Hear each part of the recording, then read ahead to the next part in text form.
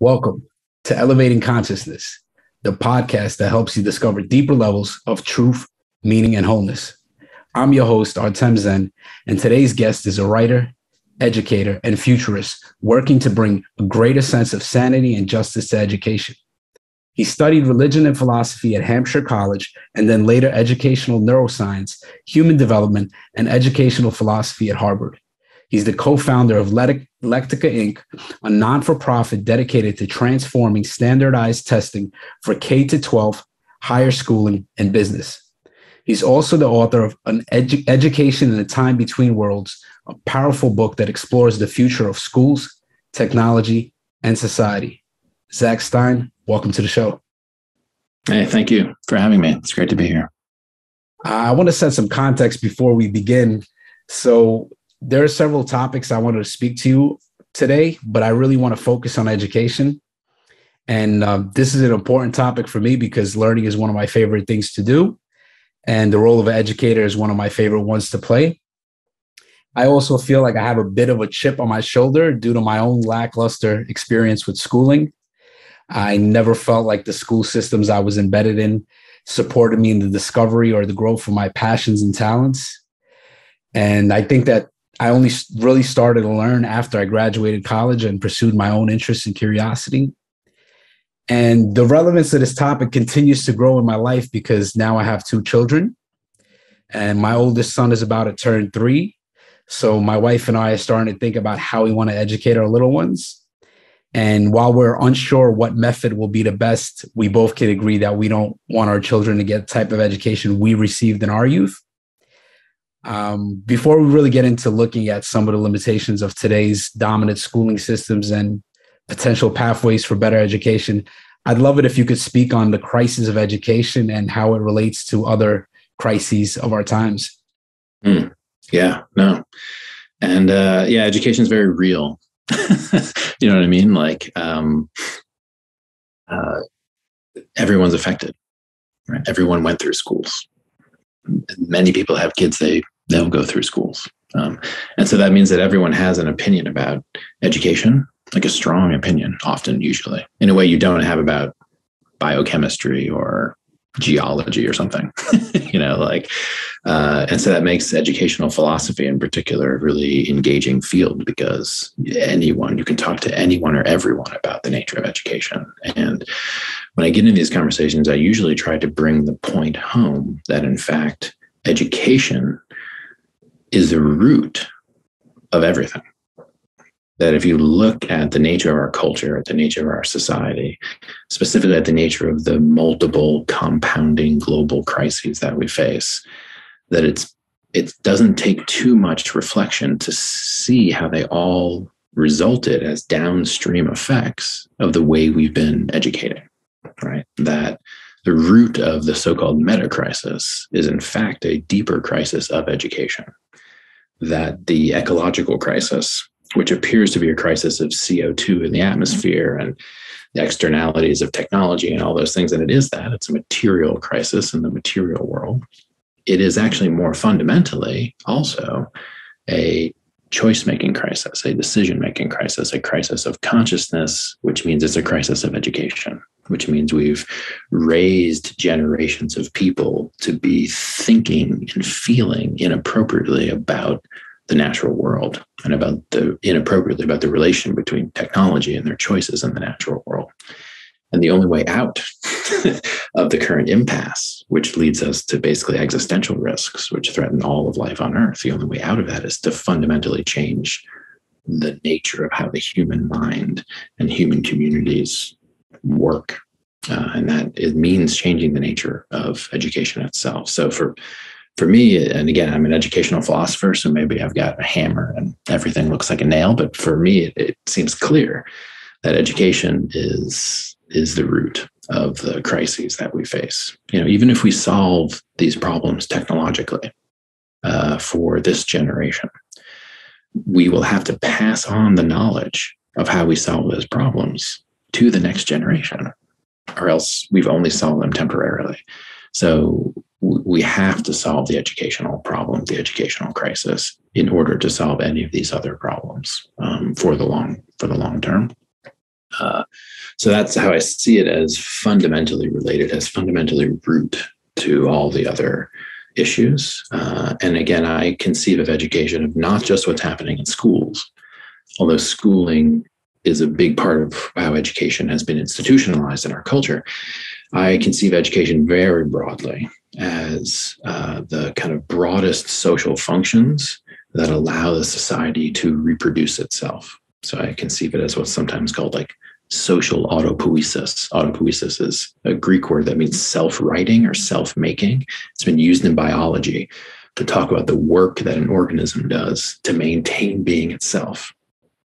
Like you have to do work to reproduce your physiology, and you're just working to maintain yourself. So education is the autopoietic function of society. It's the work a society does to continue being itself, which means it infuses all aspects of society. It's family, school, media, culture, law, economics. All of these things have educational influences. They change how the next generation comes to take on the responsibilities, roles, personalities that are needed to keep the society going. So if you have an educational crisis that's bad enough across multiple systems of education, then the society actually can't reproduce itself, right? Which means that there are social roles in the society that need to be filled, which the next generation literally doesn't have the skills or capacity to fill, right? And so this is a recipe for civilizational collapse. When you've made a complex society and many of the key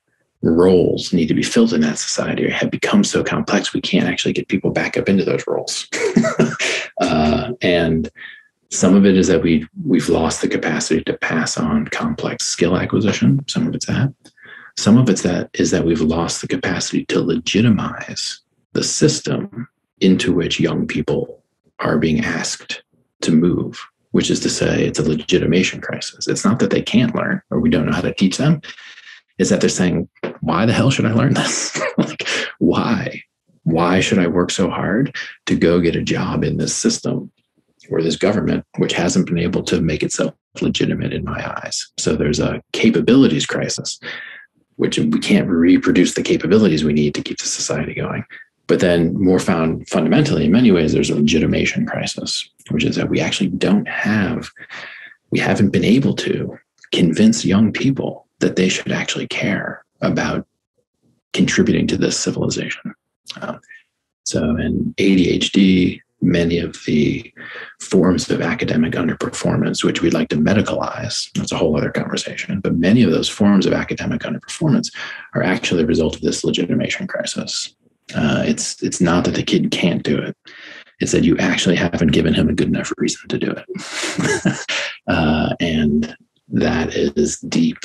And so it's a multifaceted educational crisis, not just technological or technical problem of improving curriculum to get skill acquisition. It's also a moral, ethical, political problem of actually legitimating this civilization in the eyes of the upcoming generations, or else they just won't buy in and they'll just refuse to contribute. And then the thing will degrade quite rapidly.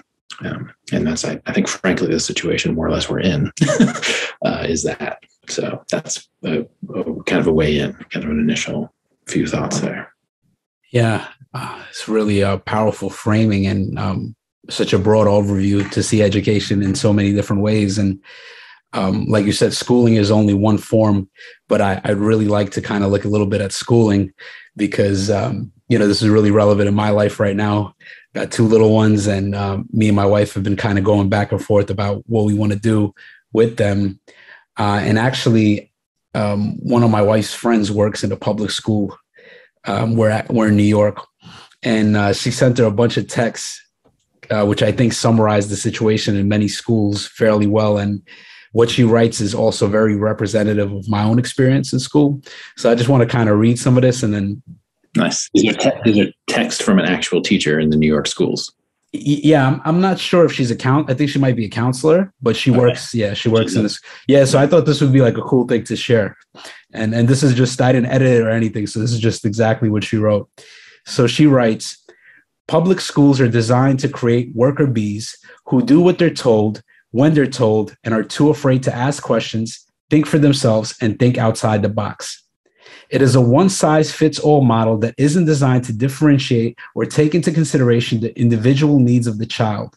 If you cannot comply and conform, you're referred for special education. There's some lucky children who end up in a class with a teacher who truly loves what she does and will go above and beyond and do that little bit of extra to make the lessons special or unique.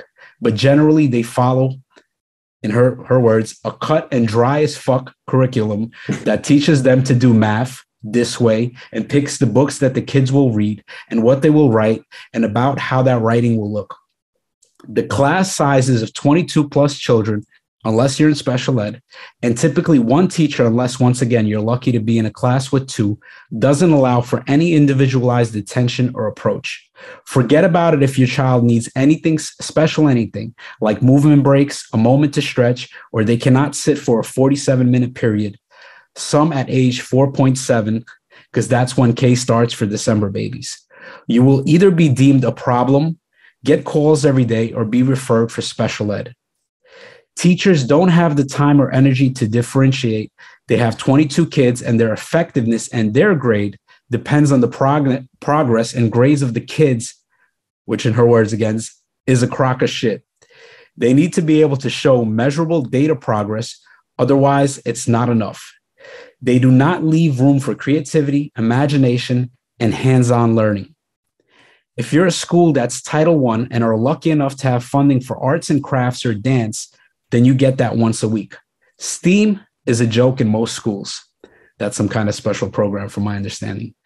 Lunch is 25 minutes, and outdoor play or indoor movie is another 25. And that's all the socializing that is allowed for the day, really. And there's a ton of other things, such as lack of parent involvement. No one really truly cares about what parents think, want, or need for their child. Some teachers will extend the invite to collaborate, but the administration and higher-ups don't want this too much, so there's a lot of hoops to jump through. Whoever came up with the curriculum doesn't have any clue of child development and what their brains are capable of doing at what age, because the way that the children are expected to attend and be these little robots of work is really disheartening. There's very little ability to socialize in the actual classroom. The projects that are assigned, in my opinion, should be done in school as a class or in small groups instead of being done at home by the parents.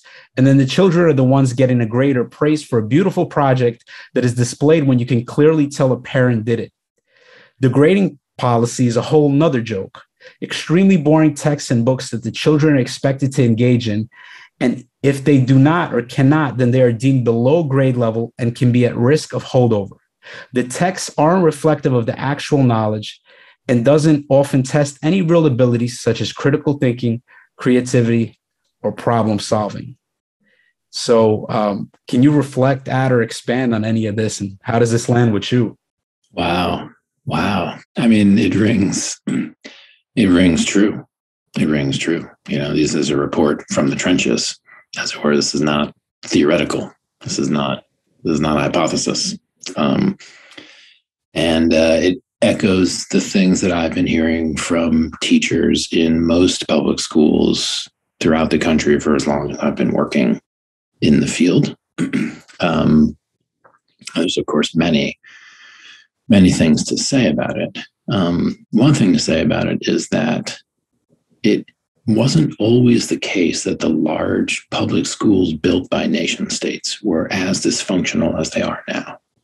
That there was a time historically when these things were actually amazing innovations that changed the world for the better. So it's important to get that we're not looking at something that was a huge mistake from the beginning. We're looking at something that was actually an incredible innovation, which time has passed, basically, of being effective as what it's trying to be. And this happens with many forms of social systems, that they're appropriate for a time.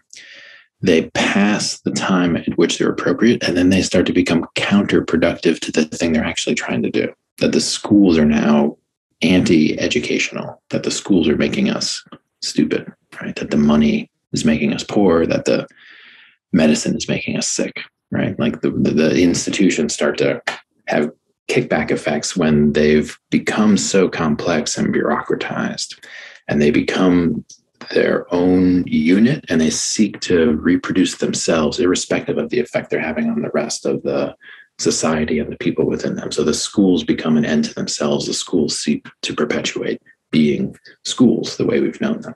And so that's just the first thing I want to mention, is that this is a situation where we need to kind of look at the long arc of history and think about, especially the American public schools, as at certain points in history being incredibly good things, and then crossing a threshold, especially in the past, let's say 2-3 decades, with the emergence of digital, when they've actually become obsolete, and and we don't know how to take them apart and make something new.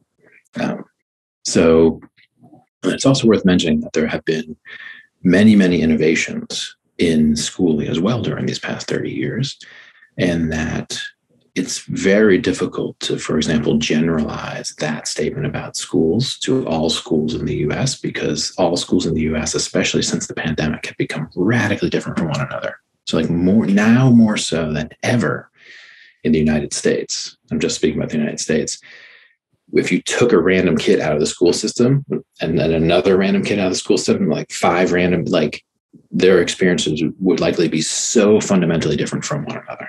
So fundamentally different. We have small private schools and charter schools that are giving certain students literally historically unprecedented educational opportunity, like crazy, like you're talking to NASA scientists in the space station on Zoom with like tons of resources and like lots of individual attention. So like this is happening. There's pockets of crazy good stuff happening. And then we've got other places in the school system that are just inhumane. Like literally, these are inhumane places to be keeping young people. And so that's another thing I'll note, which is that one of the things that has started to characterize the system in the States is an increasing stratification, which mirrors the increasing economic stratification, but it's an increasing stratification of access and diversification of access to educational goods, which is setting up a much more inequitable system. So that's worth noting too, is that some people will hear this and they're fortunate enough to have their kids in a school that actually doesn't do this stuff. And they're thinking, well, that's not my experience. Well, it's not. But for plenty of people, this is the main experience. So that's another thing I'll say.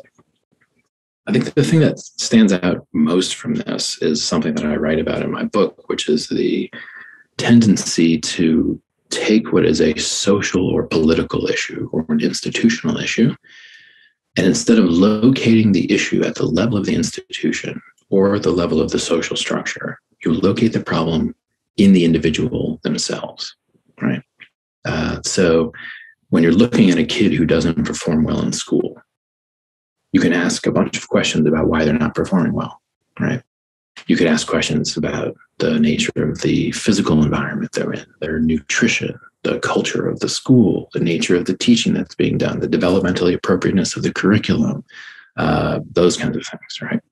Which all deflect accountability for the student's performance away from the student and towards the situation the student's in, right? Well, it's not actually your fault, kid. It's the fault of the school. It's the fault of the teacher. It's the fault of whatever, right? That tends to not be what we do. It tends to be the case that we think that stuff's all set. The school's fine. The curriculum's great. You've got teachers. You're being fed. Like, the problem's you, kid. The problem's your brain, actually. Your problem's your genetics.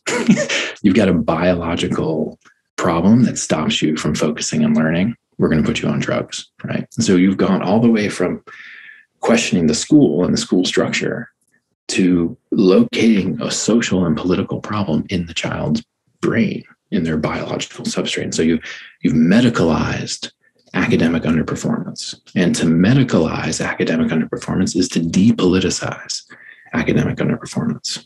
And it's very important to get, which is that, schooling is not a technical thing. Schooling is a political, social, ethical thing, which means that if there's a problem with what's taking place, it's a political, social, ethical problem. It's not a biological problem with the kid's brain. If you turn a social, political problem into a biological problem, you've just medicalized deviance, basically. If you medicalize political deviance, which we also do in political discourse, I disagree with this person's political views, they're crazy. Like, there's something wrong with their brain because I disagree with their political views. You're like, whoa. Like, should we send political dissidents to psychiatric hospitals? Because this is what they used to do in Russia, right? The fact that you politically disagree means that actually it's a biological issue. It's fundamentally, it's your physiology, not a legitimate political disagreement, right?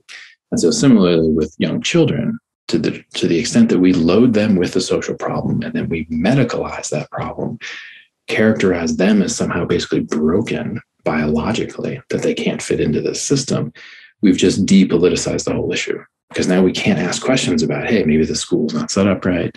Like maybe you haven't given the kid a reason to learn because he's actually sophisticated enough to see through all of this bullshit. Instead, what you've done is tell him that for the rest of his life, he's got to deal with a biological dysfunction that's, makes it impossible for him to learn. And so that's just a very, very slippery slope, which we are way, way far down on, which is deflecting criticism from the socio-ethical political environment of the school and putting criticism in medical terms and directing it at the child's brain. And the child's the most vulnerable one in the whole world. Children are the most vulnerable ones.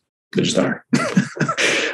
And so that's something I'll note. And she notes that in these texts, right? That it's just like, listen, if your kid can't do what we're trying to get them to do in school, don't question the school. Yeah, right. Like question your kid's brain, basically. blame the brain instead of blaming the school. So it's a sign that an institution is radically resistant to change, when precisely those things which should be taken as evidence that it should change are characterized in terms that make it impossible to even have that argument about change. Right.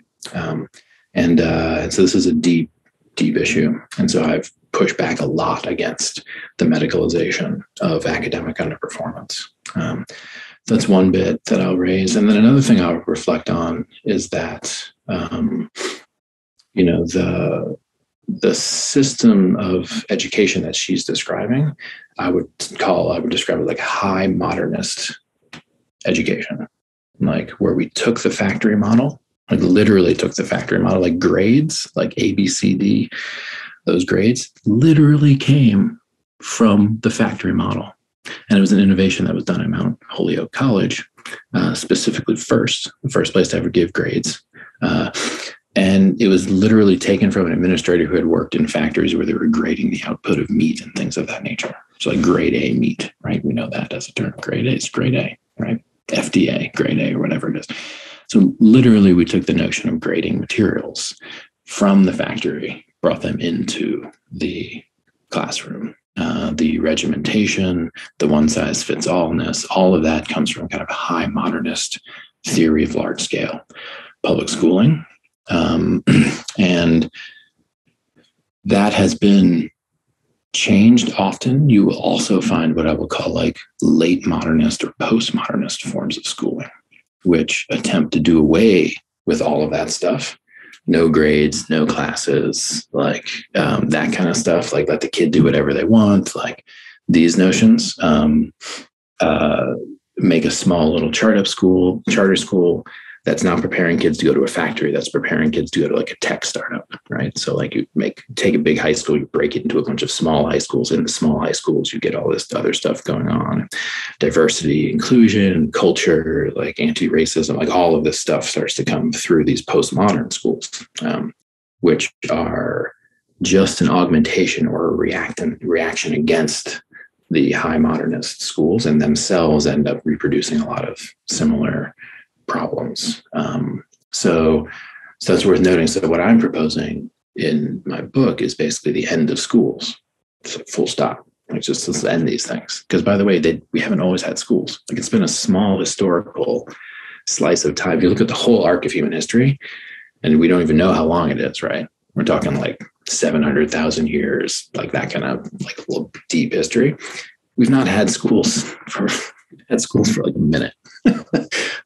And there have been things that looked like schools, but education was much more distributed throughout the entire culture and largely in the family and in religious context. So the idea that we could have a society where these things that we think of as schools are basically don't exist anymore, and yet we have a more profoundly effective and meaningful educational system that has ever existed. So I talk about the end of schools, the decline of schools, the obsoleting of schools in the context of an educational renaissance. That in fact, moving into an educational renaissance will require us fundamentally rethinking schooling. And so I propose this thing called the decentralized educational hub network, which we could talk about if you want to, but it's not a school. It's a fundamentally new kind of emergent institution that becomes part of an educational system, which doesn't rely on schools primarily, that brings educational responsibility back into the community, into the family, and makes a tremendous number of resources available in an efficient way to allow for a kind of radical customization and individualization of curriculum. Like, so for example, one thing she doesn't know, but which is in the culture of the schools, is the age segregation of classes. Age segregation of classes, like, again, from the factory. Super weird, like sociologically, historically, like bizarre. Like, we do that in our society. We age segregate the old people, keep the old people up in some place away from us, and we age segregate the young people. And then among the young people, we only let them hang out with people who are own age, like very precisely, like which is insane. It's like completely insane from a social cultural perspective, like unprecedented historically. It's not that young people didn't hang out with young people, but there was a ton of intergenerational mingling. Like, when you were 13, if you were in certain contexts, you were a man and you were running the farm. Like, you know what I mean? You were dealing with adults. And in the one-room schoolhouse of early America, it was all the ages were in the one room, right? And the older kids taught the younger kids, right? And so that's an example where it's just like, we could do away with that completely. Like, in the educational hub network, as I imagine it, you are grouped into pop-up classrooms, not by virtue of the age you are, but by virtue of your interest and skill capacity and other things of that nature. And you actually want to organize relationships where the older students who are more capacitated teach the younger students who are less capacitated. One of the best ways to learn things is to actually teach them. And we take away the opportunity from children to feel that they are teachers, to feel that they are contributors to society, right? So there's a whole bunch of things that begin to look radically different from the perspective of childhood socialization that could be easily made possible if we just kind of get rid of these structures that we've inherited, that are like almost a century old now, some of these structures that we're running schools on. And the age segregated classrooms is one of those. And it's related to just the function of schools as a means of keeping children out of the job market. And this will be the place where I end, which is that you can't separate the history of schooling from the history of capitalism. And there's a whole like long other thing to say about that, which I'll skip. But one of the main things there is just that we keep children out of any position where they could actually do real work that would help their society.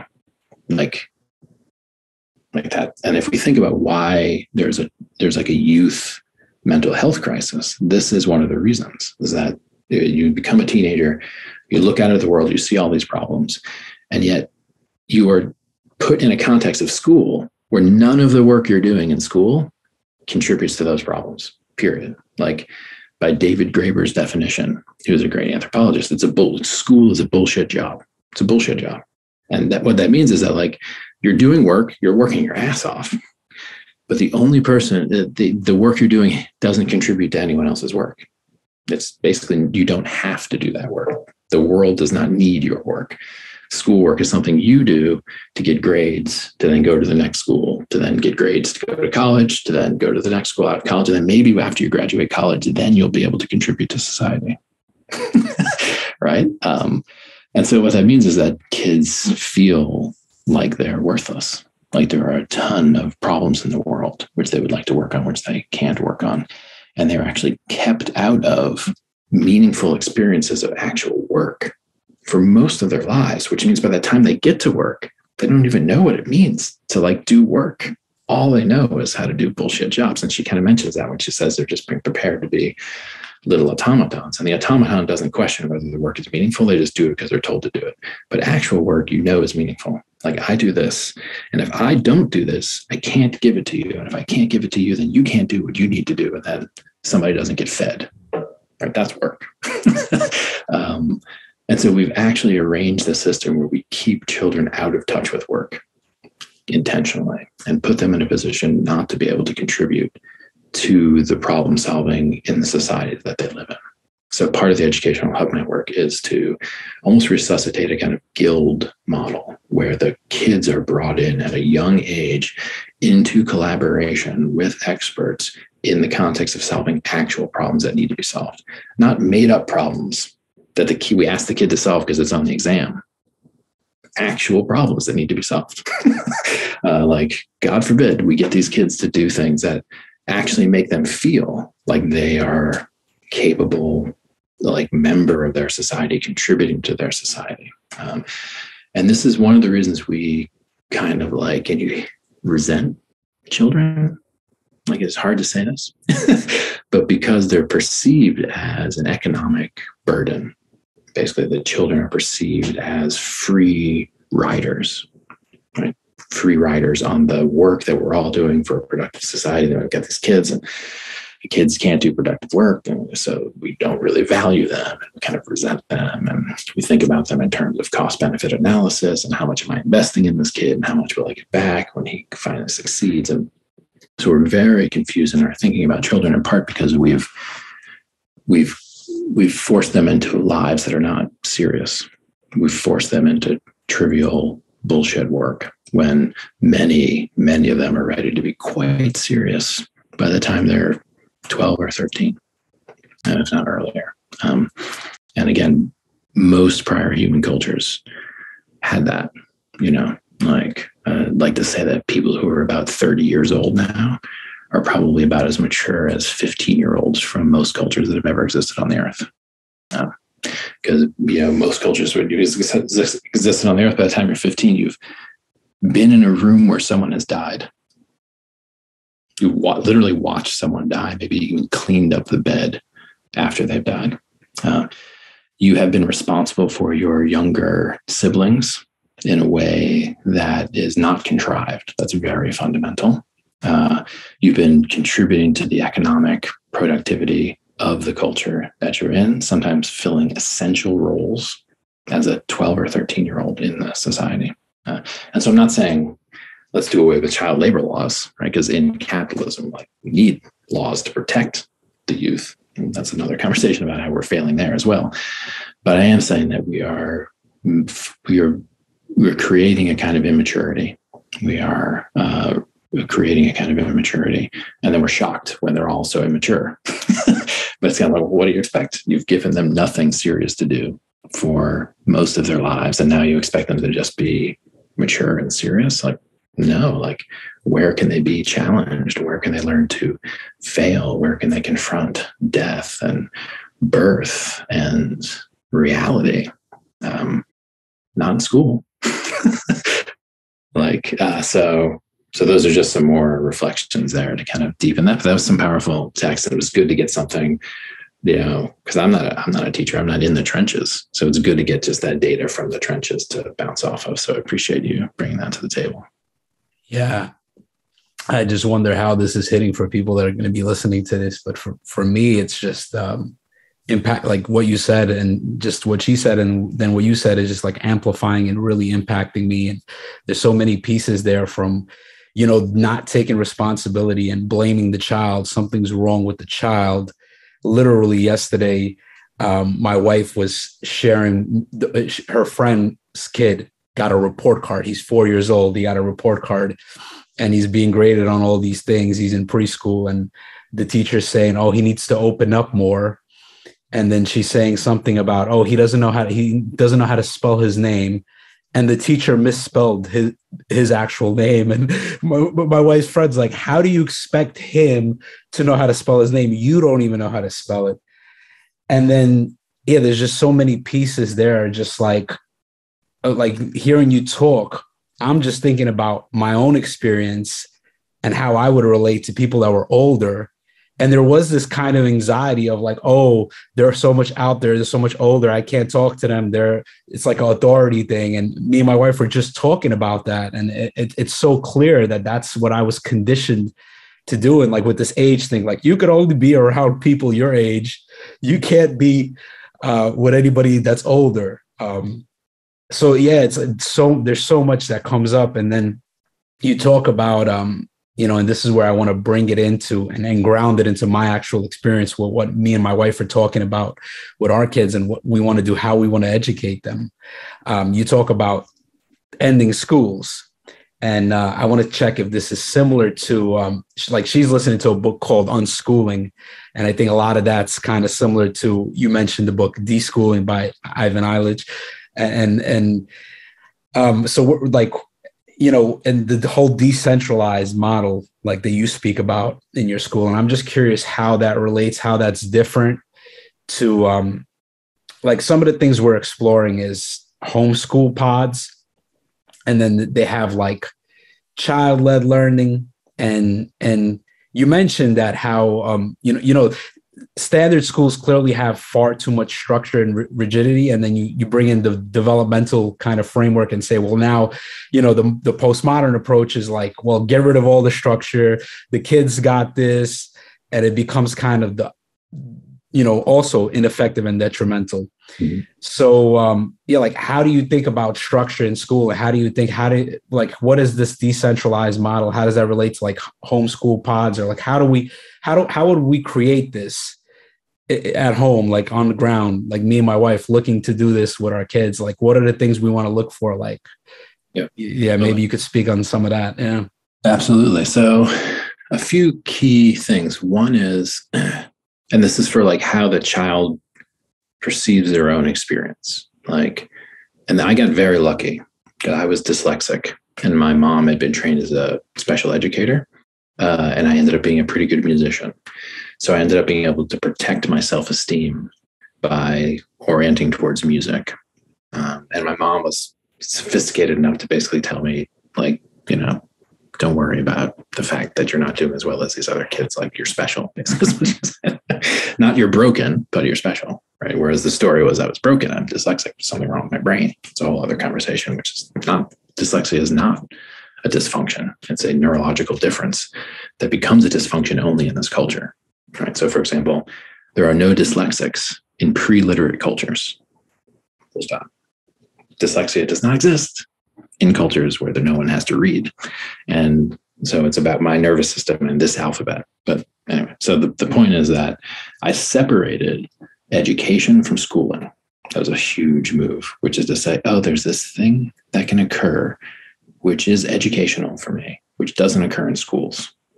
And then I can separate learning from schooling, which is huge, because the biggest problem is that kids start to hate school, and therefore they hate anything that seems educational, and they don't like learning because they associate those things with what happens in schools. And so the first move is to find a way to separate learning from schooling and create contexts in which the child can come to love learning.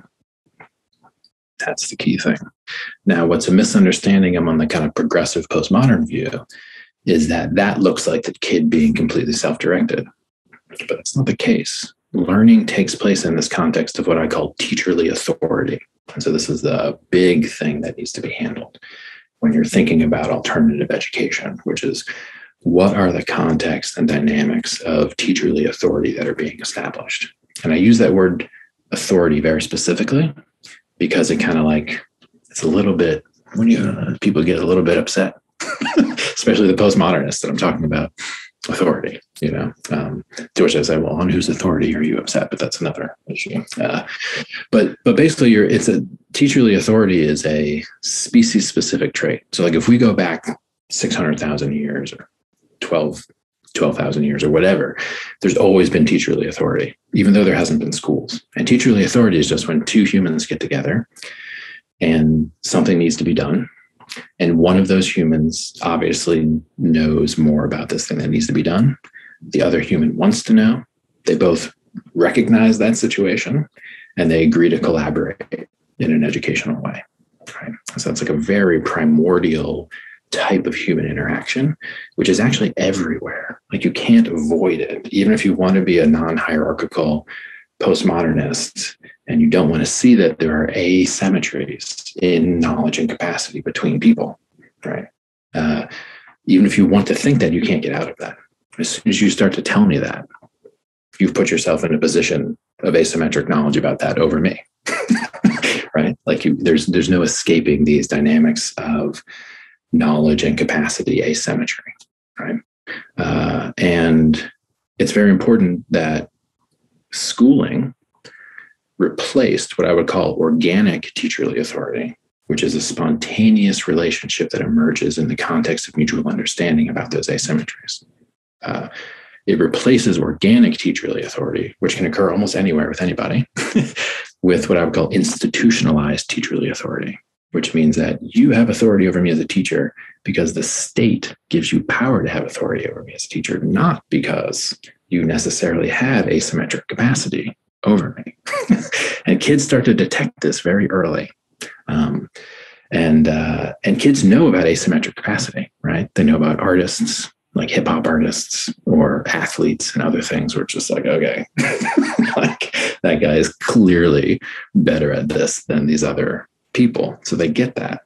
And so the question of, is this teacher that's been mandated by the state that I have to give, authority to, or do they have that asymmetry? Like, it's not clear. So the delegitimation of institutionalized teacherly authority, right, leads many people to just question teacherly authority as a category in general. And so a lot of what needs to occur in the kind of movements of homeschooling is a way to preserve contexts where really healthy, beautiful forms of teacherly authority can emerge. And that's delicate to do. It's very delicate, but it's a huge relief when it actually occurs. Like, because that's the thing, like kids actually don't want to be completely left alone. Like, and I hear it all the time from kind of postmodernist parents, like, oh, my kid's my hero. It's like, what? Do you know what the word hero means? Like, the kid's not a hero. The kid's a kid, right? And if you treat the kid as if they're an adult, as if they're a hero, you're actually doing a huge disservice to them. You're putting them in a position where they have nowhere to look now for teacherly authority. And they're actually in an unsafe situation where the people who should have authority over them are relinquishing that authority, right? Why are they doing that? Complex question. But they are relinquishing authority. They are actually saying that, no, the little kid knows more than me. The little kid is actually the hero. I'm a foolish adult, right? And this speaks to this deeper generational crisis that we're in. But this needs to be avoided. We can't run a society when the older generation relinquishes its kind of responsibility to the younger generation to assume teacherly authority. And so in the context, and there's a lot of movement in homeschooling, deschooling these days.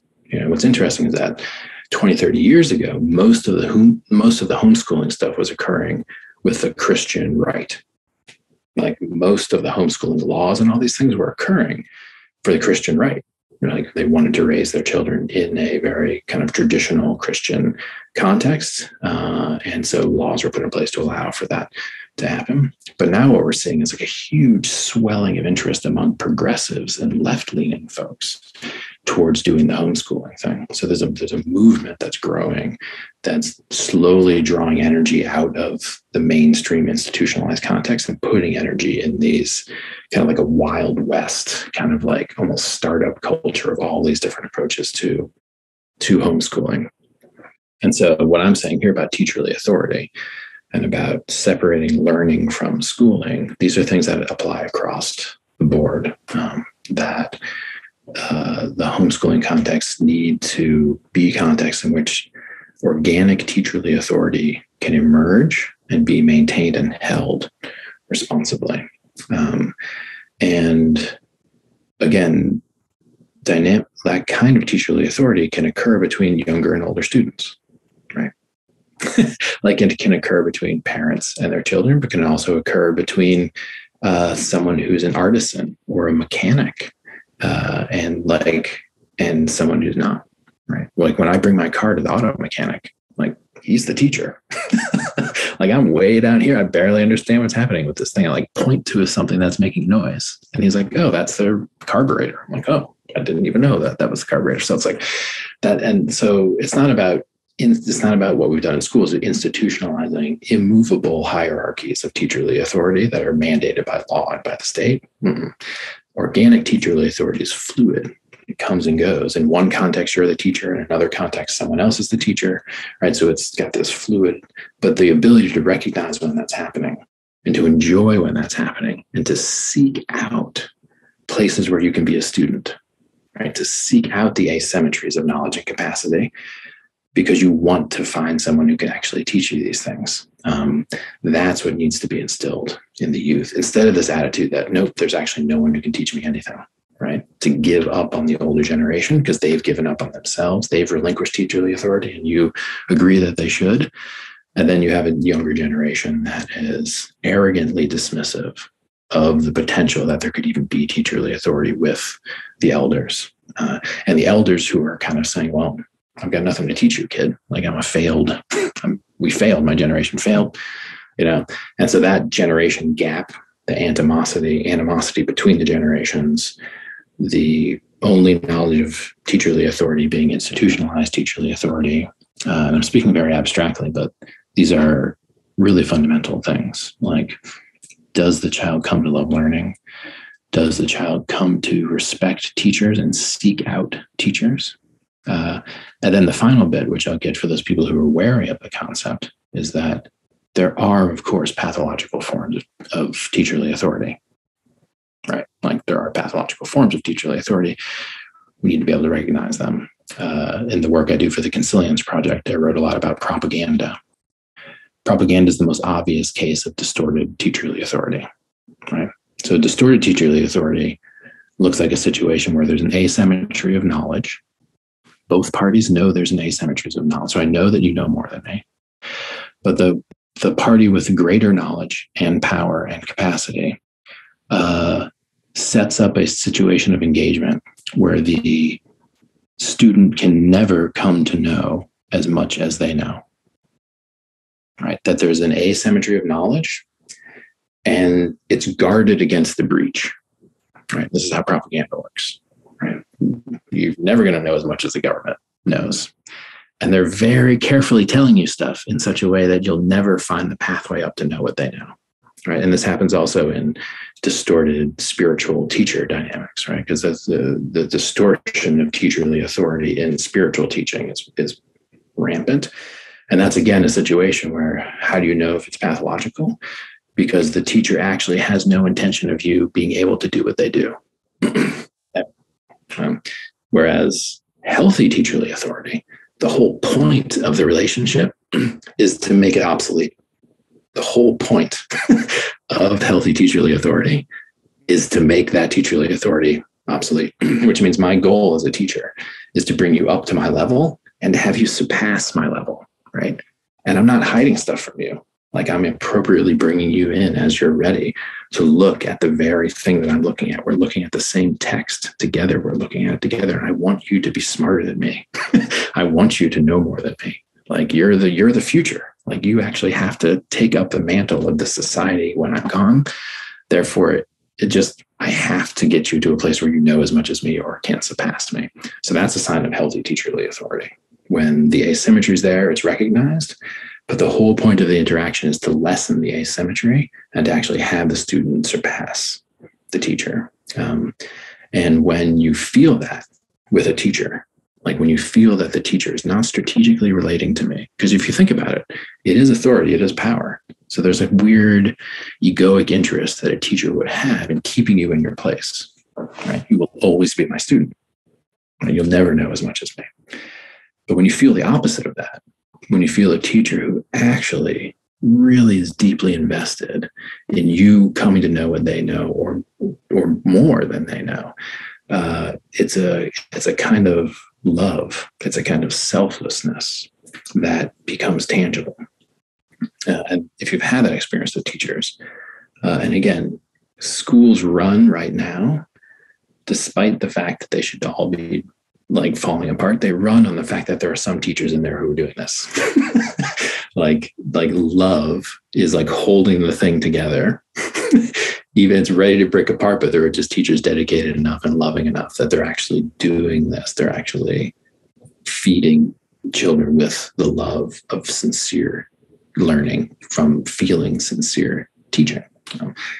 So that's just worth noting that like there's obvious dynamics of pathological teacherly authority, but it's tangible when you're in a healthy student-teacher relationship.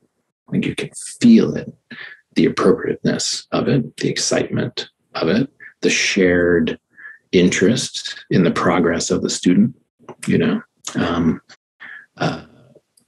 and the uniqueness of the relationship. Like you can't commodify and routinize organic teacherly authority. You can do that with institutional teacherly authority, right? Everyone this age learns from this woman, right? Like just how it is. But organic teacherly authority, it's much more unique. The interpersonal relationship, much more subtle. And that's why the homeschooling pods give tremendous opportunity for the emergence of that kind of organic teacherly authority. So there's like an opening there where we're actually like rehearsing ancient forms of interpersonal relationship with the family, the community, where the kids themselves kind of self-organize to gravitate to those older people who they really feel that kind of connection to, right? And the older people have the discretion to be like, okay, kid, you're not quite ready to work with me yet, but these ones I can really work with. And so that sense of allowing for that flexibility so that any teacher-student relationship that emerges is truly authentic, organic, legitimate teacherly authority. And there isn't any just kind of like strange bullshit going on, which is what happens in schools all the time. I can't tell you how many teachers I had. Well, first of all, I had some amazing teachers, like by the grace of God, who taught me that there is this thing called organic teacherly authority, where it's like, I would learn from you, like on a park bench, like anywhere. Like I'm not learning from you because the state mandates me to be here or I get arrested. Right. But then there are definitely other teachers where it was just hard to find respect. It was hard to be invested in what they thought of me.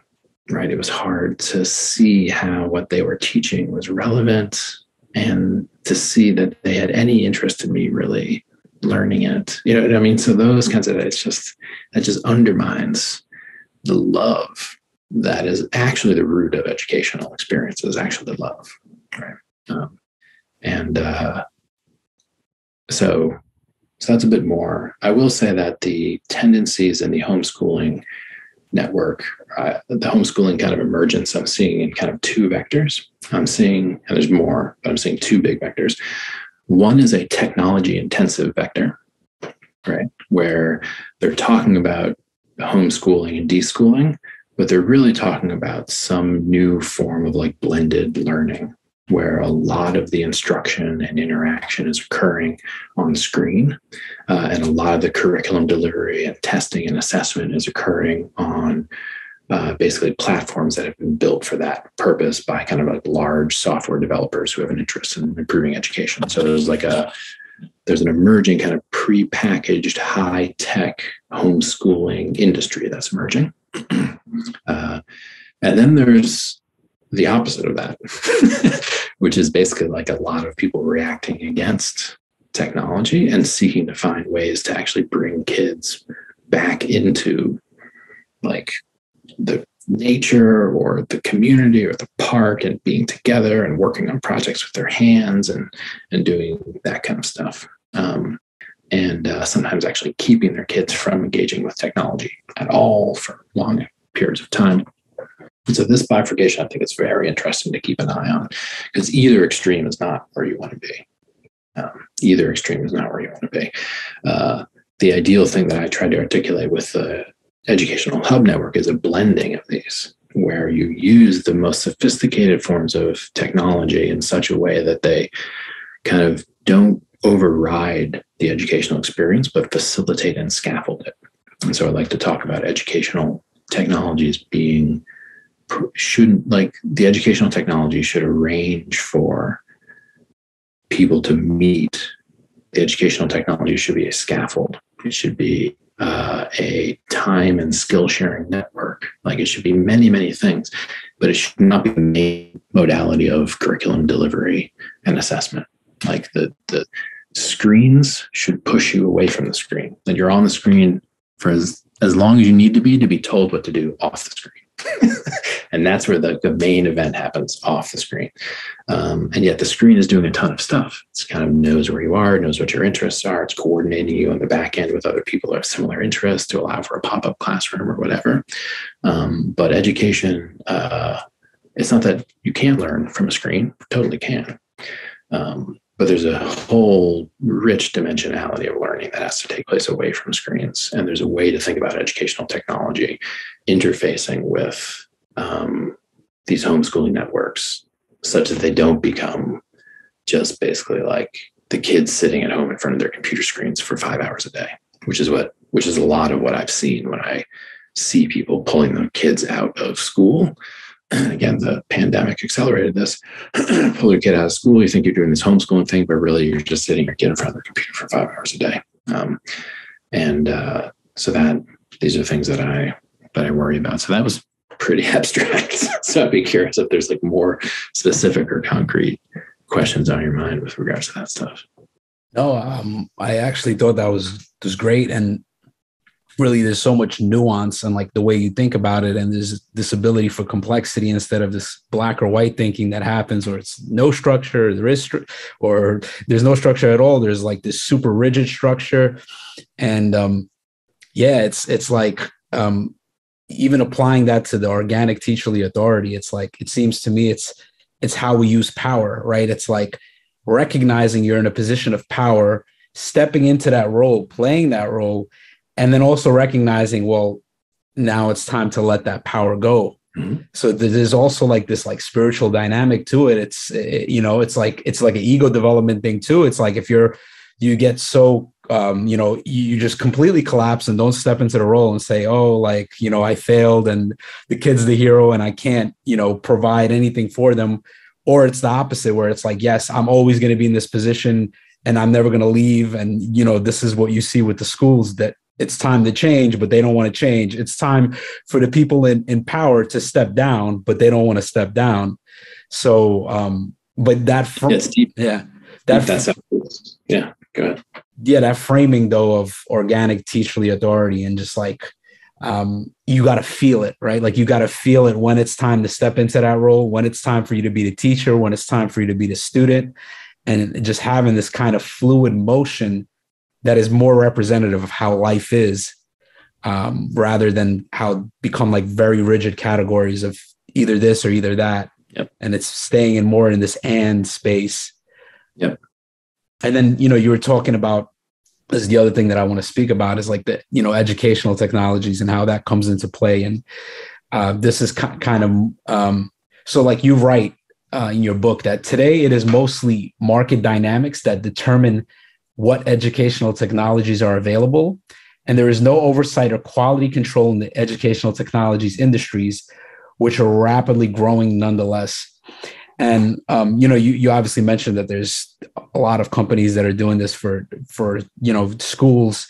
But, what comes to mind also is companies like Masterclass that create courses with leading world experts who are often also celebrities. And, these courses are on various topics.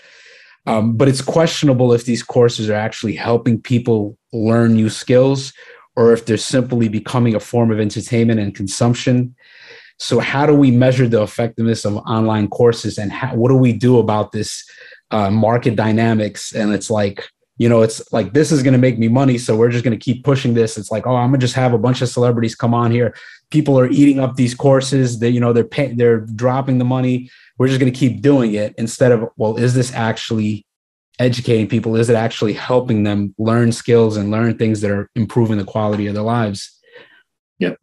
Yeah. I mean, there's a lot in there.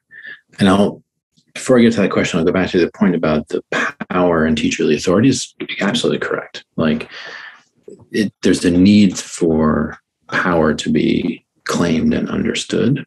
And then to give that power, like what you're doing as a teacher, if you're in a legitimate dynamic of teacher authority is empowering, and that the word's been overused to empower people, but this is literally, you're literally empowering the person and transmitting power. And so there is a spiritual dynamic there, 100%, which is important to see. And then it relates to this question that you're asking about of evaluating the effectiveness of things like online courses and other things. In my book, I write about, one of the main things that undermines teacherly authority is what I call the educational commodity proposition. And the educational commodity proposition is basically the reducing of educational experience to something like a commodity, which can be quantified and monetized and put into market exchange dynamics. And what that does is it complicates the relationship between the teacher and the student, because the student is aware that, in fact, the teacher is getting paid by me to give me this lesson. And therefore, is this the lesson they would give if I weren't paying them? Right? And so this goes all the way back to the sophists and Socrates, where Socrates was like, hey, the sophists, like this group of philosophers who were basically working with the sons of aristocrats for pay, teaching the kids what the kids wanted to hear, basically. It's like, because if you're paying me to be a teacher, then it's in my interest not to challenge you, right? It's in my interest not to put you in a situation where you have to learn something that you don't want to learn. It's in my interest to be a lot more entertaining and to teach you things that will instantly give you return on your investment so that you can make more money, so that you can give that money to me, right? And so the one example of this is like the educational student loan. The whole student loan crisis actually is deeper than the financial thing. It's a huge financial problem, but it's also that running higher education on a debt-based model where you're basically taking out the equivalent like a mortgage on a house in order to go to college puts every student in the classroom sitting there looking at the professor, looking at their watch, being like, how much money is this minute of instruction costing me? Will the loan that I've taken out to be in this classroom, are you teaching me something that will help me repay this loan, right? Am I getting return on investment in this educational relationship? Because I have to, because I just invested a lot. And then it changes the dynamic of colleges, because colleges become more like interested in serving customers than in educating students, right? And of course, we know classic capitalist saying the customer is always right. So, and yet, if you're a student, you actually want to be proven wrong, right? So this is like a very, it's like subtle, but it's actually deep in the way we think about education now. And it characterizes the cultures in colleges and universities a lot. And I think explains a lot of the entitlement of younger people in these classrooms, just because they're paying 70, 80 grand to be there. And I'm paying 70, 80 grand to be there. And you're up here at the podium telling me some stuff that I fundamentally don't want to hear and disagree with. Like, I'm paying your salary. How dare you?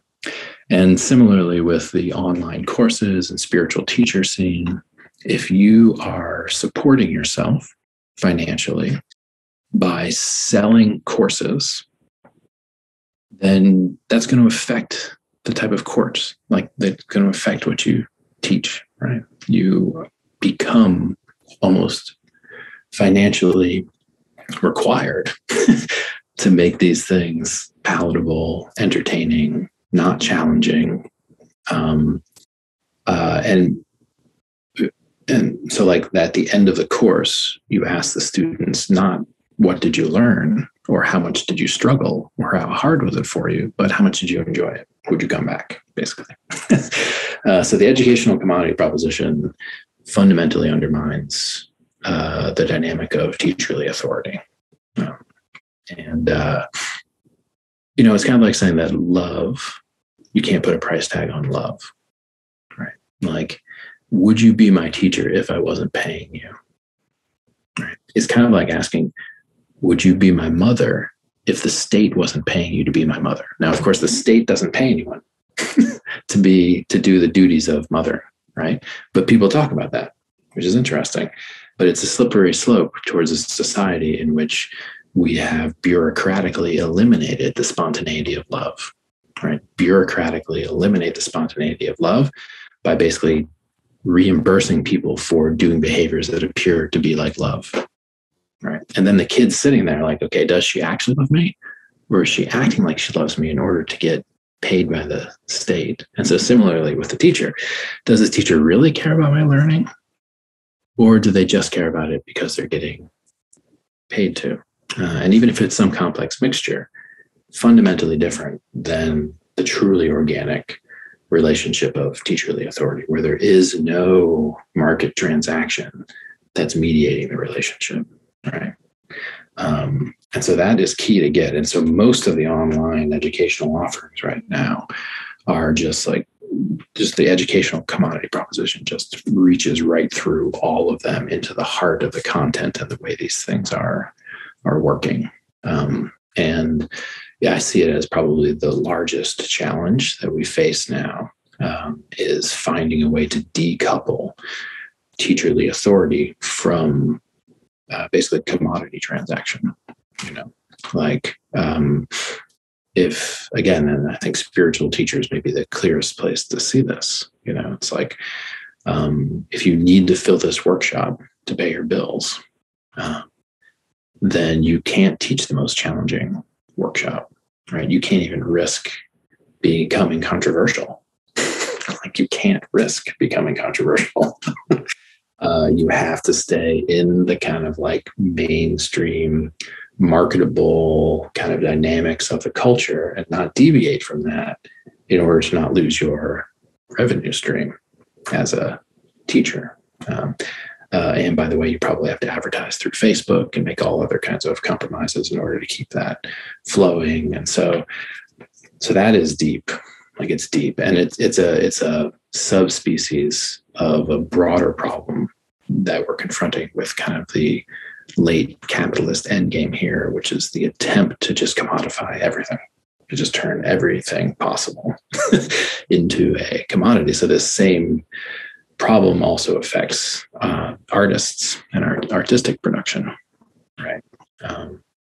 It's kind of like, we all know that like the best art occurs when you're poor and not getting paid for it. You're doing it for the love of it. And then as soon as you break through and you become famous and popular, like, why are they doing the art? Like, why did they write that song? Did that song come from the depth of their heart? Or was it actually written for them by a group that has been monitoring public perceptions of songs, and it's actually been designed by marketers to become a popular song, right? Which is how the music industry works. Like, literally, like engineering binaural beats and other things to just like addict people to certain types of music. And therefore, it's not spontaneous, heartfelt artistic expression. It is strategically made commodity to sell. And so that's tough. And that's why there's actually a premium. It's actually hard to find. But when you find it, it's amazing. When you find a true teacher, you find a true artist, because somehow they're doing this outside of that. Or they're doing it inside of that, but they've somehow blown up that context so that it doesn't even apply, So that is part of what becomes essential for children to understand, especially in homeschooling contexts and as they get older, that no, there are certain types of adults who will help you no matter what. They're not going to get paid, right? They're not going to get rewarded by the culture, but they love you. They will help you no matter what, right? And like, that is a message of unconditional support, a message of the unconditional availability of educational resources, right? Which is what needs to be given to kids, that so that they can feel empowered to rise to the challenge that they have, that they'll be supported. And that's generally not the one given. I mean, I can't tell you at what age anxiety begins about paying for college, but quite young in many families, not in all families, of course, but in many families. It's one of the most fundamental things that characterizes the entire educational experience of the kid, Where will I go to college? Will I get a scholarship? Like, can I pay for it? You're in a zero-sum competition with other students in high school, all the way up to that moment when you, like, it's one of the most competitive environments, kind of cutthroat competitive environments some people are ever in, is the college admissions process, right? What a crazy message to send, right? To children that basically, like, no, you're not supposed to collaborate with people your age. You're supposed to be in a cutthroat competition with the people your age for scarce resources to educational opportunity. Right? It's like, oh, how are they going to then learn to collaborate when they become adults? When the most fundamental lesson you've taught them at this most formative age of adolescence is that they're fundamentally at odds with their classmates, that they're fundamentally in a cutthroat competition with their classmates with like a zero-sum outcome, right? Like, there's only 1 or 2 scholarships. If you don't get a scholarship, you don't go to college, right? Like, we are neck and neck competing over our own futures as 15, 16, 17-year-olds. And we just take that for granted, that's like a crazy kind of initiation into our dog-eat-dog capitalist culture, that the kids just need to get used to being at each other's throats and doing whatever it takes to get ahead, and to not having compassion for their classmates, and to just, like, all of that stuff is just built in there. And that's all tied into the education commodity proposition fundamentally. And then the final thing I'll say there is that testing, the first book I wrote was on standardized testing. And that's where I came up with the notion of the education commodity proposition, because that's the main impetus behind testing, is the ability to actually put a number on the amount of education that has transpired, so that we can prove that we have a return on investment. Like, that's the whole idea. Like, okay, we put this much tax money into the schools. If we put that much tax money in, there needs to be some comparable number that gets spit out by the system that proves to us that that money went somewhere that was useful. And so the tendency towards quantifying educational experience, which means towards monitoring and measuring learning, and specifically measuring learning with standardized tests to aid us in decision-making procedures about investing money, where the skills and capacities of the students are basically turned into objects for cost-benefit analysis calculations by standardized testing. Right? So I'm not saying that's a completely wrong way to think, but I'm saying if that's the only way one thinks about the quality of what's occurring in a school, then you're deeply, deeply confused. And so you have to see the relationship between the commodification of everything as related to the tendency towards the measuring and quantification of everything, and therefore the monetization of everything. So that's just kind of more reflections on that. So, this is why guild models, collaborative or collective models, co-op models, those types of models create social containers where you can avoid having overriding dominance of the educational commodity proposition. And those are structures where there's a shared investment by everyone in the thing that's being created, as opposed to like you coming from the outside, paying for access, hanging out there for a bit and leaving. And then this thing makes more and more money as more people do that. Like, it's a business model. You can't run education on a business model. I mean, you can, but then it's not education. It's actually something else. It's either propaganda or entertainment, probably. But if you have a co-op type model, or collaborative or collectivist model, or a guild-like model, then you have a different relationship between the students and the environment that they're in. And it's not that there isn't money being exchanged, but it's that the fundamental relationships involved are insulated from the dynamics of that commodity exchange process. So there's more to say about that. It's a complex issue, and it just shows that, like, education as a topic includes everything. It includes ethics, it includes psychology, it includes economics, it includes politics. Like, it's all in education. And that's, I think, important to grasp as we move out of this era of schooling, which we've still got another decade or so, if we're still around in a decade. But, in 20 years, there won't be anything that look like what we know of as schools, I believe. Yeah, there's so much there. I just want to check real quick how we are on time. Do we have about 20, 30 more minutes, or you have to run? Yeah, you good to go? Okay, cool. I got a couple, I got a bunch more questions, but, you know, one of the most fascinating topics, chapters in your book actually was the chapter you call the global crisis of measurement. And yes, you were touching on a lot of these topics when you were just speaking. But can you speak on what you call the measurement crisis, and maybe also explain basic structures a bit so we can understand how measurements and standards work, and kind of how they're that water, that water we're swimming and we don't see it, but that's like, that's what is holding everything together. And then we're, comparing, like, is this good? Is this not good? And hey, if you could speak on that. Yeah, I'm glad you, that chapter is really it's kind of like the esoteric core of the book. It's like, it's not clear why this chapter's in there, but then you get into that chapter and you're like, oh man, and so there's a few things, and I was kind of speaking to it already, that there is, with the modern capitalist world system, a tendency towards expanding the realms of what counts as a commodity, which means expanding the realm of what can be brought up into market transaction, which means expanding the realm of what can be bought. And if you're buying things, then you have to measure them. That's what one way to think about money is, as a universal measure of value, universal store of value. And so the simplest way to think about this is the systems of weights and measures for physical properties that were first really formally standardized pretty late.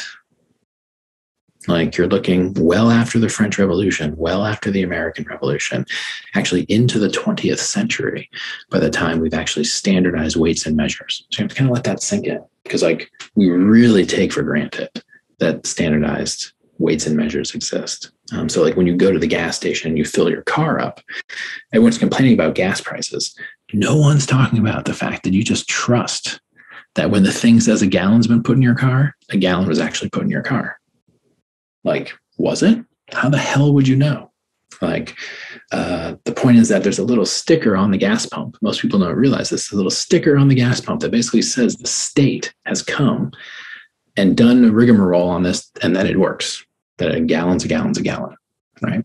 And that if I show up with this weird beard, in rural Vermont, the gas station attendant can't change it so that my gallon's a half gallon, right? You go to the counter at the grocery store, you buy some, lunch meat or something, and they have a scale, right? They put the meat on that scale, they get a sticker that it's $5 because it weighed this much, right? Did it weigh that much? Right? But we don't ask, because we're so used to standardized weights and measures. They're everywhere. But you have to understand, this was a very, very, very recent invention. For the vast majority of historical time, we worked with anthropocentric, locally kind of standardized measures up until the metric system. And it was a huge problem. It's worth noting. There were many, many forms of what I call metrological injustice, where weights and measures were used to distort transaction between social groups in very specific ways that biased certain groups. So the impetus towards the standardization of measurement that came after the French Revolution and through the kind of bourgeois capitalist revolutions, again, like the public schools, the impetus was good. And then during the French Revolution, there was a kind of a rallying cry, which was one measure for all men for all time, right?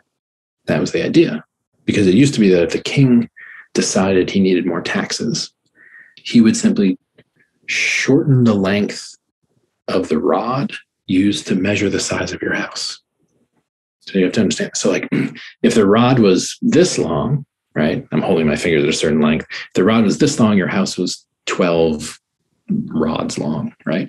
But if he reduces it, then your house is now 24 rods long, and you get taxed for a 24 rod long house, right? So you can see how subtly changing measures allows kind of a certain kind of power and a certain kind of ability to dictate what's real. And so we put an end to that in the domain of physical weights and measures.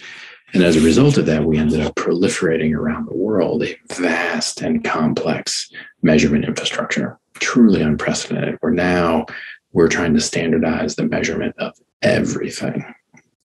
Like literally trying to standardize the measurement of everything. There's an international standards organization which exists precisely to assure the interoperability of all of these complex parts of this global economic system, and there's many examples of that. But the point is that we are living in houses, for example. I don't know, I can't see, there's probably a door to the room that you're in. That door is a standardized size. Unless you live in a strange place, that door is a standardized size, and the door that goes in it is a standardized size, right? You can plug your headphones into the headphone jack because it's exactly the right size. Or you can slide your credit card through the credit card slide at the gas station or anywhere in the whole world because it's precisely the right size, right? So this whole vast, complex economic system functions on the basis of a huge infrastructure of measurement that's been put in place over the past 100 years. And what's important to get is that for many of the things, it's fine. Like a gallon of gas is a gallon of gas, right? But for other of these dimensions, especially when we start to measure psychological traits of individuals, we start to approach the limits of what is actually measurable and the limits of what should be measured.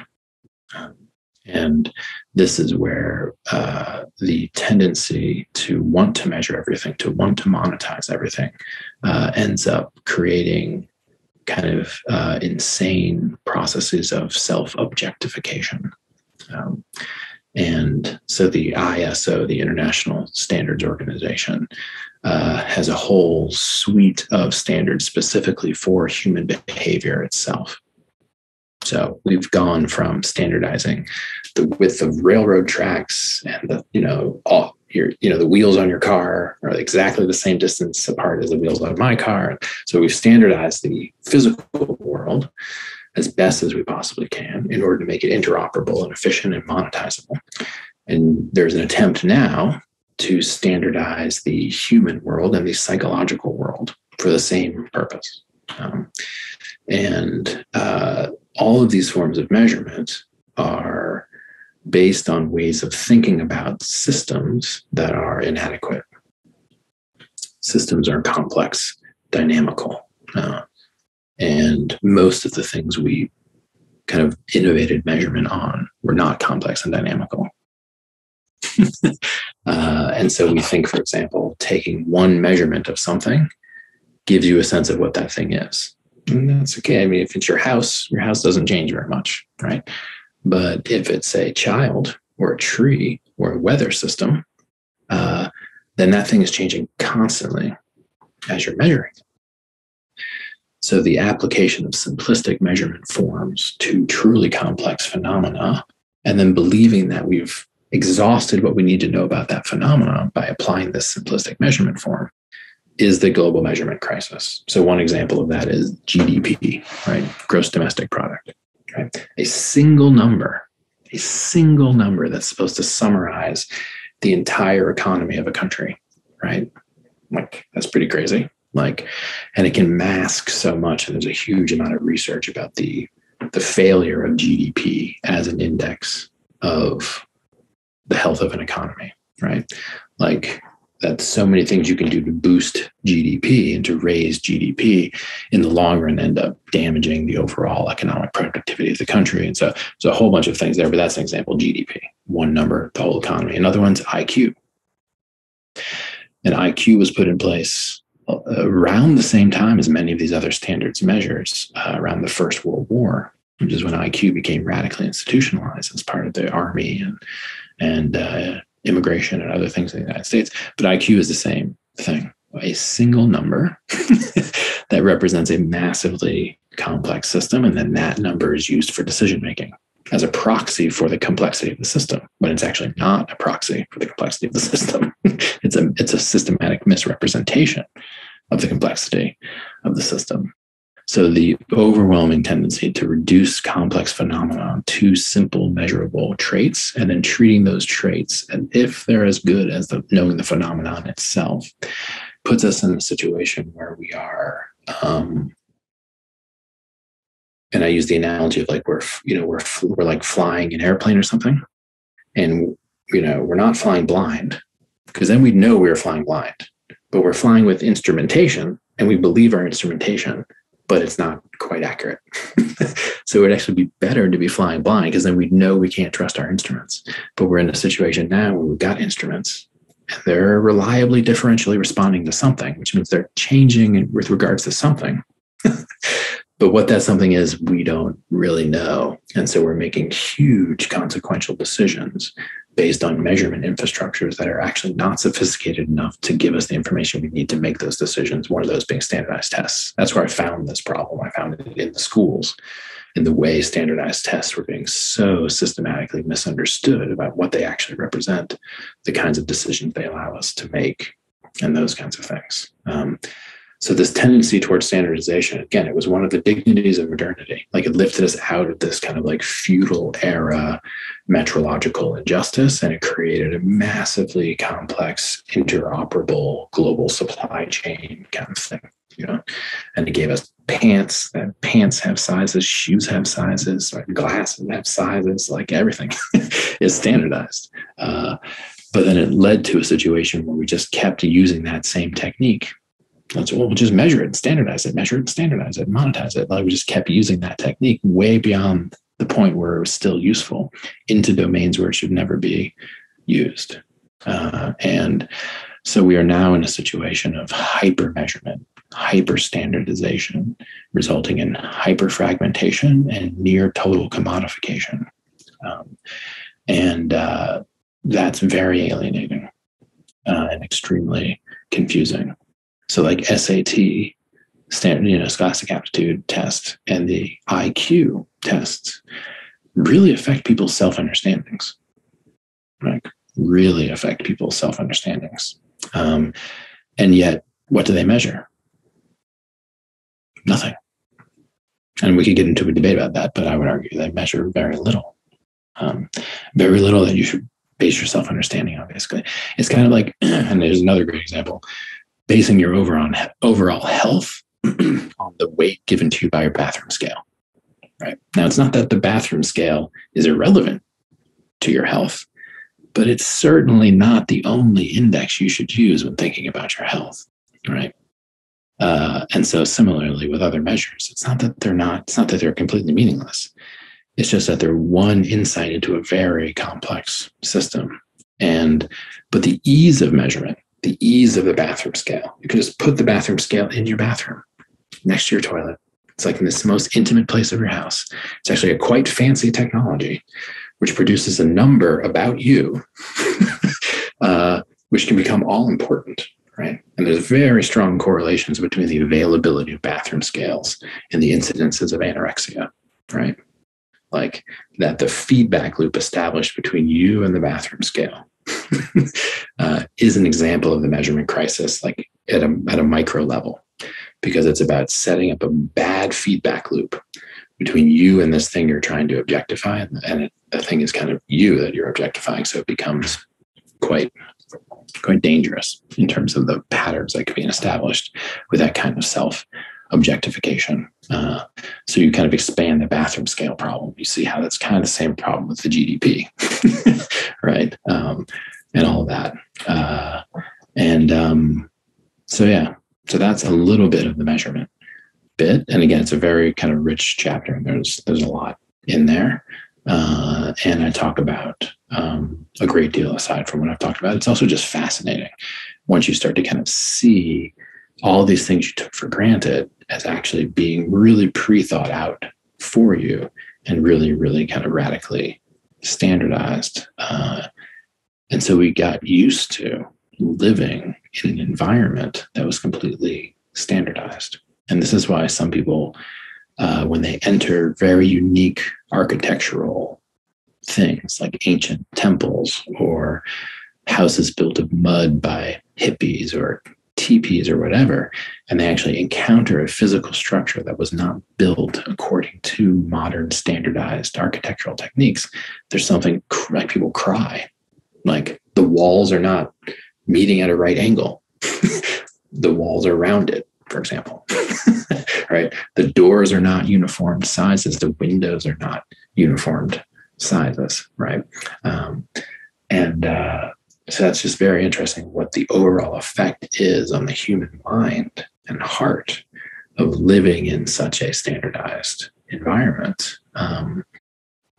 What has that done to the way we think about ourselves and what's possible? Yeah, I just want to tie all this in, and like what's been the thread that's been coming up for me in this conversation. And it's like the way that these measures and these things affect us, and it literally like changes our conception, our understanding of who we are, of what we are. Mm-hmm. And this is like everything that you've been speaking about now. To me, it's like a deep, like spiritual thing.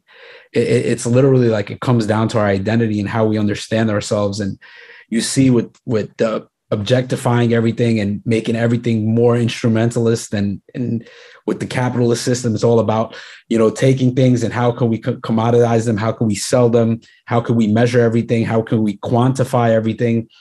And then you see the meaning crisis, you see the mental health issues. And then there's this very black or white kind of thinking collapsing into certainty.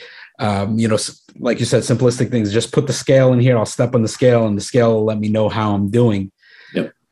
So it's like there's a lack of understanding of who we are and what we are, and the ability to be in this in uncertainty, in dynamic, fluid nature of being. There's just something there like that I feel, and that's happening, and that there's just some, for us to change some of these issues or these problems, there has to be some kind of deeper like a radical shift in our metaphysical understanding of who we are. Yeah, no, that's right. And it's related to, I don't know how well you know Iain Mcghilchrist's work. Of course, absolutely. That to me is like the Iain Mcghilchrist, Charles Eisenstein. Like I see these looking through seeing the world and through the left brain, like objectifying everything. What can I grasp? What can I understand? Rather than stepping back, being in the whole. Yeah, you get it. So it's like, so those threads come together. And Eisenstein talks about measurement and the ascent of humanity, and Mcghilchrist speaks about it in The Master and His Emissary. And it's just very true. It's like when you see it as clearly as I tried to articulate it in that chapter, it does appear like a kind of weird insanity. Like, oh, geez. Like we're forcing the world into this matrix of standardized categories, which it obviously cannot fit into. And yet we're doing that, desperately doing that, as if we need to do that, as if it's the only way to understand the world is to actually fit it into that box, which it can't actually fit into. So it's a deep issue, but it is the case, I think, that we're beginning to exhaust the limits of it, like the complexity sciences, which again we've known about since the late 60s and the 70s. We've been having this like slow dawning of this kind of paradigm shift out of a kind of like tinker toy clockwork universe into like a very complex, chaotic, dynamical systems kind of universe. And in that context, it's not that you can't take measures. You can take measures, but they just mean something fundamentally different. And so that's one like sign of hope, is that as science continues to progress, the most sophisticated scientists will begin to relate to measures fundamentally differently. And hopefully that will trickle down into the other ways we think about measurement. And then the other one is just that we've reached, or are nearing the reach of, what I would call like peak commodification. And so I believe that there will be something like a pushback, even among consumers, against the attempt to commodify everything. And so we will create basically like demilitarized zones, or like we will come to again value anew these things that cannot be commodified, that cannot be measured, that will start to actually recognize those, values those in a way that we didn't even know we needed to do until we started to see what was happening as it was all being taken from us and it was all being measured. And then, the final bit I'll mention is that it also is a very different game measuring physical phenomena from measuring psychological phenomena. And this is where I first encountered the problem, was in the field of psychometrics. And so I'm kind of much more comfortable with people using measurement to measure physical stuff. It's like, it's great that I can trust the gas station and get a gallon. That's not a problem at all, actually. But when you take an IQ test or an SAT test or Myers-Briggs test or one of those personality things on Facebook, like there's so many proliferating psychometric technologies, which are basically measuring stuff that can't be measured and claiming to measure it. This is the issue, is that there are things like gasoline is measurable, full stop. Like there's all kinds of stuff happening in gasoline. If you were a chemist, you like be very complex, but like a gallon's a gallon's a gallon's. It's not a problem. Psychological phenomena are fundamentally much, much, much more complex to think about even measuring. And there's a whole class of very real phenomenon which cannot be measured. Full stop. Very real phenomenon which cannot be measured. And in fact, in the process of measuring them, they disappear and they become something else as soon as you've measured them. Right. And this is very hard for people to get in the modernist paradigm, where basically the saying is, and this is a saying that's used in schools a lot, which is that if you can't measure it, it doesn't exist. If you can't measure it, it doesn't exist. And I'm actually saying, no, that's completely incorrect. There's actually stuff that if you measure it, it stops existing because you tried to measure it. Right. And some of those things are psychological traits. Some of those things are things like creativity, certain aspects of one's personality. There are measurable dimensions of the human mind. I was a psychometrician, I actually built really good standardized tests of the hierarchical complexity of cognition. That's what Lectica does. So I'm not anti-testing. I'm not anti-psychological work. In fact, I'm a psychologist who tried to work with psychometricians to really figure out what could be measured. But in the process of doing that, I realized that most stuff can't be, and therefore the way to understand psychological realities is not to understand them in terms of measures, in terms of measurement, in terms of number, in terms of quantity. That psychological phenomena are, and again, it's not that you can kind of do stuff that you can produce numbers if you want to, but the question of, have you revealed more about the phenomenon as a result of measuring it? Or have you actually occluded the phenomenon, hidden the phenomenon by virtue of measuring it, right? And so like when I'm trying to build a house, and I've got different size boards and I can't tell exactly how big they are, and I measure them precisely, I've just revealed more about that board than I could tell just by eyeballing it. Right, the measure actually revealed the precise length of that board, and now I know exactly where to put it. So when I'm thinking about a person, I'm thinking about, will they be able to do this training that I'd like to invite them into? And I give them an IQ test. Right?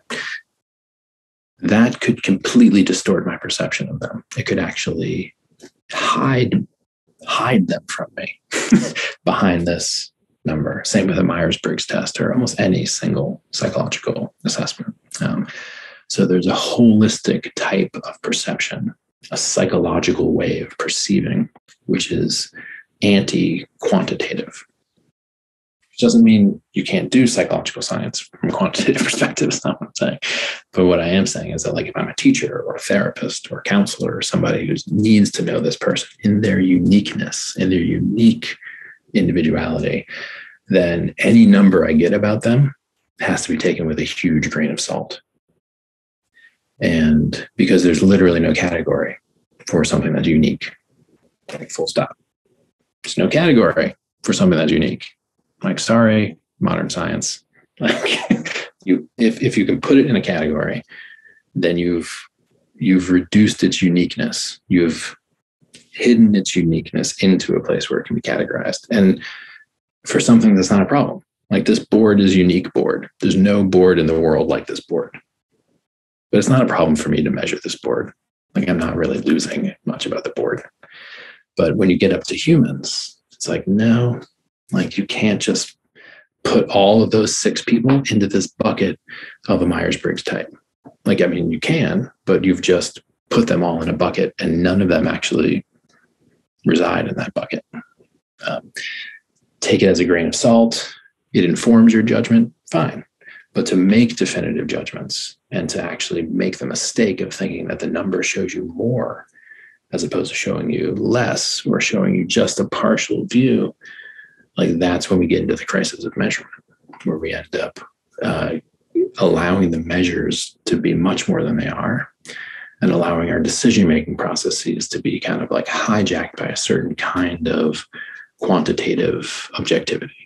And, the world has run on quantitative objectivity. Like none of this that we're doing now, the internet, everything, like your window with the blinds and what looks like a road outside, like all of that is the result of quantitative objectivity. So it's like we need quantitative objectivity, but we also need to constrain the application of that way of thinking. It's a very Mcghilchrist-like point, right? That quantitative objectivity should be in the service of something that's not quantified and, not quote unquote objective. So yeah, there's a lot. It's a really deep kind of vein of thinking, and it becomes most important when worrying about psychological realities that we're trying to oversimplify. Yeah, this has been such a rich and fruitful conversation, and really interested about what you're saying about the psychometrics and the testing. And because at one point I was super interested in all these tests, and then I also started to see kind of limitations of them and how they kind of put you in a box, and then you start seeing through that lens.